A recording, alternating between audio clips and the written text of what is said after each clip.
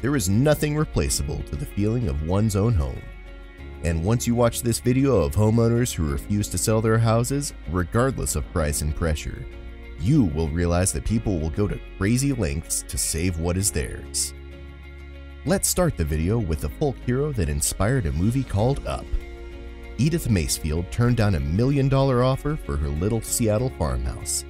The builders decided to go on with the planned 5-story commercial development, but built it a bit awkwardly around the 108-year-old house where she remained till her death in 2008. Mary Cook purchased her home on West Avenue in Manhattan when the area's housing was still affordable. When an influx of wealthy people caused modern apartment buildings to sprout up on both sides of her house, she simply refused to relocate. So, sandwiched between two massive apartment buildings is a small old New York townhouse of Mary Cook. A little background.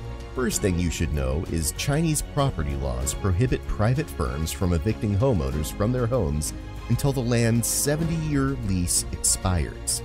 Second, this house has become a symbol of resistance against developers in China because the government had to pave a highway around the house when the owners refused to give up on their property. Looks like a good U-turn point. This heritage building owner refused to sell his house in Melbourne, Australia, so this huge complex was built around it. The point to ponder is how on earth did this house manage to survive all of the chaos and dirt of constructing such a huge building around it? Such an ambitious project of building 3 magnificent highways. And then there was this family who refused to accept the government price. Hundreds of households were relocated, but this family and its livestock now live in between 3 highways. How does it feel to be living under a bridge with the constant horns and noise of traffic? I don't know, but the owners of this house might know that. In 2011, Portland State University wanted to construct a residence hall for the university, and they persuaded everyone to vacate their homes until they met Randall Acker. He had recently purchased and renovated his home and had no plans to leave. He was a lawyer by profession, and now, you guessed it, he fought the university in the court of law. And now, here stands the cute little 1800s house in the middle of this student housing area. Vera Koking and her husband purchased this New Jersey property in 1961 as a summer retreat, and over the next 3 decades, they refused many offers to buy the house. She first refused Bob Guccione, who wanted to build a casino around it, and then turned down Donald Trump, who wanted to expand his nearby casino and hotel.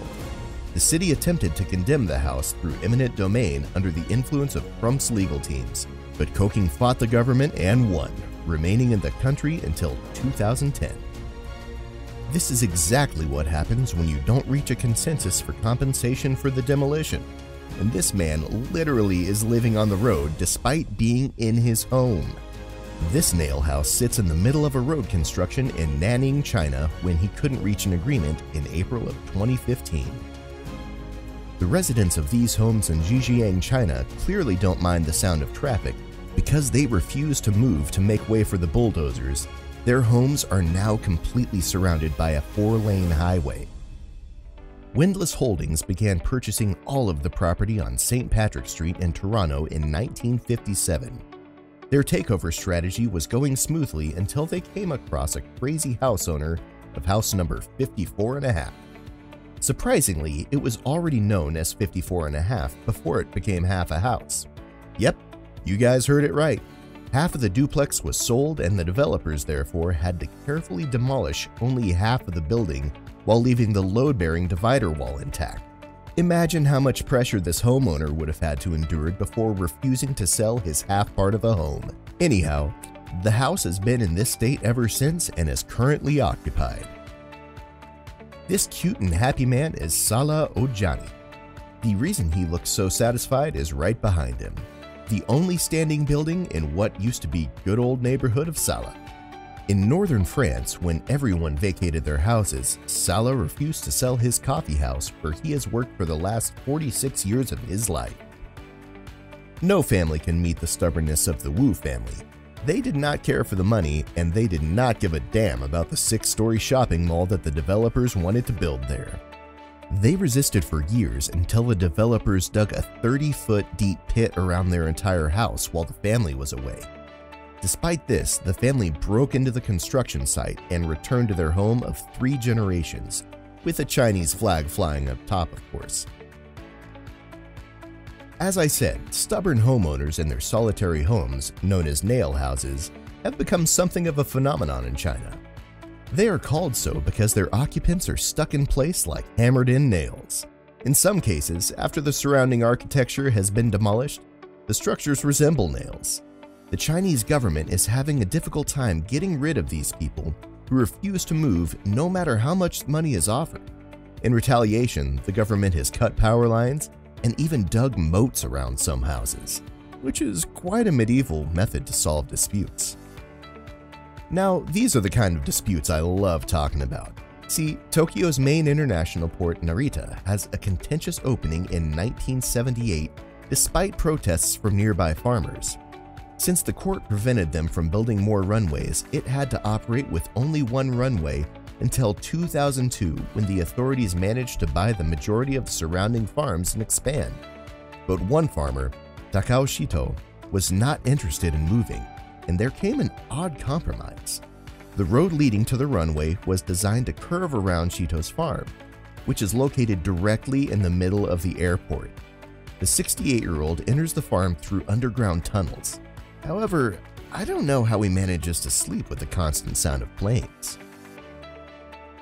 The plans to build a road were daunted by this house in Shanghai that stands there proud for over 10 years after plans to build a road were announced. The family of 7 living there didn't think that the government was offering them enough money to move, so they stayed put. Naturally, the road was built around them. Home is where the mom is. No matter if there is constant traffic that is incredibly noisy, it can be endured. The only reason this classic house in Washington Heights, Manhattan has survived is its current use as a church. It is a relic from a time when Manhattan streets were lined with detached and semi-detached houses rather than endless apartment buildings. By the way, is it just me or does this building look a little bit creepy? Another one from China, this time a lady named Jing Mihu from Ruyan, exemplifies the definition of a nail house. Only her pointy house was left after space was cleared for a business plaza in 2013. She refused to locate because she believed the government was undervaluing her, despite the fact that she had only lived in the house for a year. She stayed in the house even after her water and electricity were turned off. Because, who cares for electricity when you don't even know when your house will collapse? In July 2013, one lone homeowner in Suzhou, China, refused to sell to people hoping to revitalize their neighborhood with luxury apartments. This odd little house, which once blended in so well with its surroundings, now stands out like a piece of history. 2 houses posed a significant challenge to the construction plans for 30 Rockefeller Plaza in the 1930s. 1240 6th Avenue, now a bakery, was a pub owned by 3 Irishmen at the time. They refused to sell to Rockefeller for less than $250 million, which was the estimated construction cost of the entire project. Similarly, the owner of 1258 6th Avenue, which is now a shoe store, refused to sell. As a result, 30 Rockefeller Plaza had to be built around them. They're still there, 2 little low-hangers with a big feller in the middle. Here are some developers that are a stain to humanity. When some householders refused to relocate themselves from their 900-year-old village in China, they diverted a river to encircle the houses to force them to abandon their homes. And now, let us move on to our subscriber pick of the day. This image was sent to us by a subscriber. Similarly, if you ever wish to know more about an image you come across, just send it to us. Who knows, we might even feature it in one of our videos.